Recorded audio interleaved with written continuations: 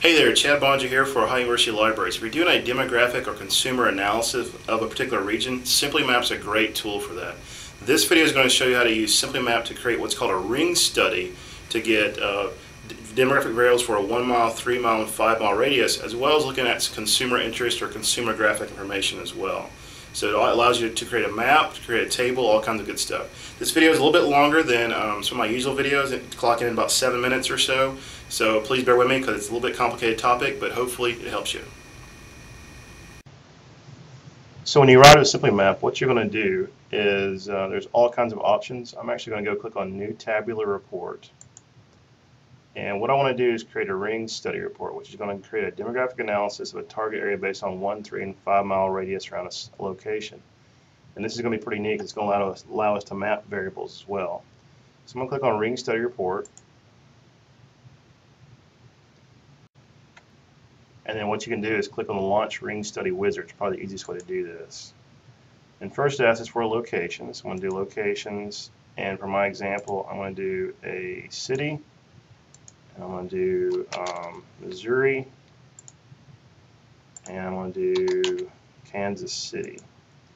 Then you click on Use This Location. And next it asks us to add some variables, and I'm going to click on Variables there.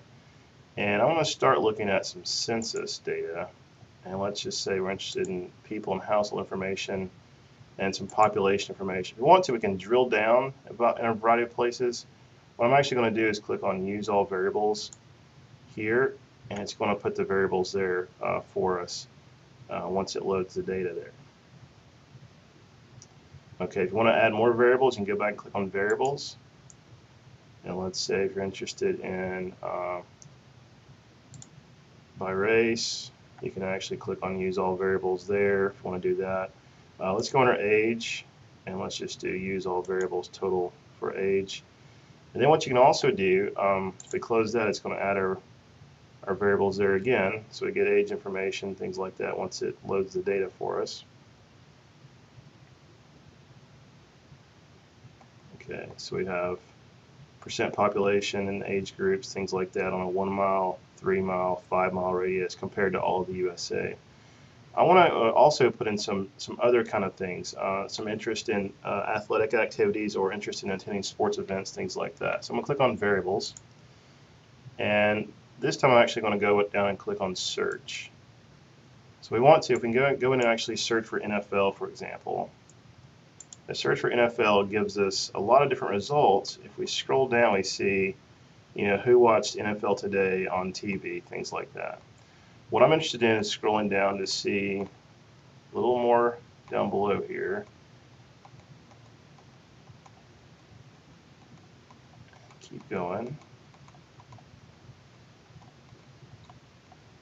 So here is percent entertainment, leisure, sports interest, somewhat interested in the NFL. I'm going to use that variable. I'm also going to use the use this little bit variable.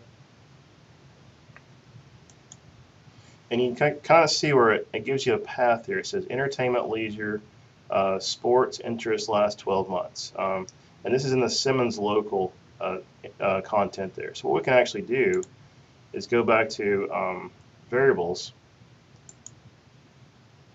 and then look at Simmons local, go under entertainment leisure, go under sports interests, and then this is sports interests last 12 months, and you can look and see, let me move this over a little bit, all the different categories that you can look at. So let's say we want to look at not only National Football League, but maybe Major League Baseball as well. So we can click on that.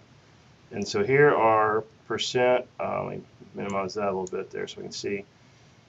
Percent somewhat interested, we can use this variable. Percent a little bit interested, use this variable. Percent not at all, use this variable.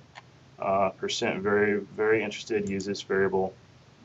And now once we close this, all of our information is over here in our table. Okay, if we scroll down, we got a lot of variables to look at here. If we scroll down, so here is percent someone interested in National Football League. Let's say we're looking at percent who are very interested in National Football League. Or actually, here we have percent very interested in Major League Baseball. What we can do now is create a map of this variable.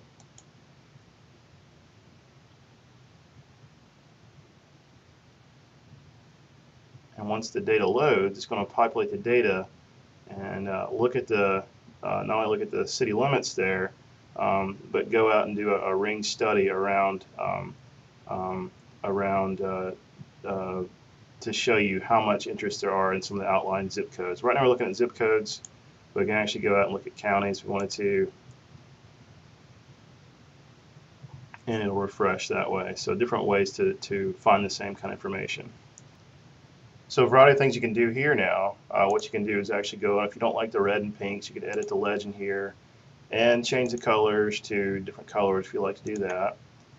You can also go up and do Actions, Export Map as either a GIF or a PDF to save it to a PowerPoint file or that sort of thing if you want to put it into a PowerPoint or another type of presentation. Great way to do that, to get your data that way. So that's one way that you can actually use SimplyMap to do what's called a ring study for a particular demographic area. So a great resource and a great tool. Hopefully this helps you understand how to use SimplyMap to create a ring study and to create a map from that ring study. If you need more help, look for the contact link on my business blog.